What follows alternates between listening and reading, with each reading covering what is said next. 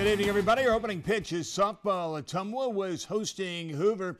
Ottumwa tied the game at 1. Give the RBI to Kaylee Schreiner, but Hoover sucked it up. Sydney Larson sends one to the fence to put the visitors up 2-1. The Bulldogs, Maddie Wiley is Wiley with the bunt.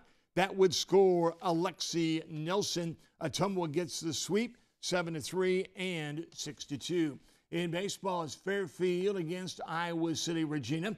Fairfield started faster than a new car battery. Jordan Reed gets a 2-run double to left field for the Trojans. Later in the inning, Reed would score on the air by the shortstop. The Trojans, Austin Simpson, had quite a night. He drove in 5 runs. Fairfield wins it 12-4. In other baseball action, Ottumwa split their games with Hoover, losing 2-1. They took the nightcap 17-6. Pekin stopped Twin Cedars 1-0. Centerville and Albia split their games. Centerville won game 1 5-2.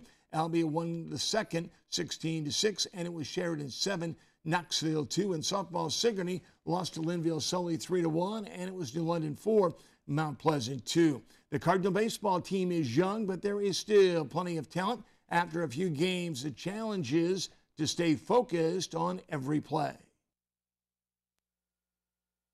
We talk about it all the time. We constantly talk about the things that they can control and the character that they have to be successful. And we coach them up on that as much as we coach them up on skills. And when we can do that, then we can measure and hold them accountable to those character traits. Former Crooksville softball standout Jackie Bishop now has a national championship ring. The Oklahoma graduate assistant is celebrating tonight as the Sooners beat Auburn 2-1 to win the Softball World Series. It's day 3 of the Truman State basketball camp. It's the first time in 6 years that the Bulldogs have had a camp, and they have done it up right, including a great coach to camper ratio. That's the main thing, and we got enough coaches where they can get that one-on-one instruction and learn. It's a big years for them when they're at this age, is learning the fundamentals of the game, so we got coaches that can do that. The camp concludes tomorrow. The Big Ten led the nation in college basketball attendance for the 40th year in a row. Iowa averaged 13,800 fans a game. That was the 6th best in the league.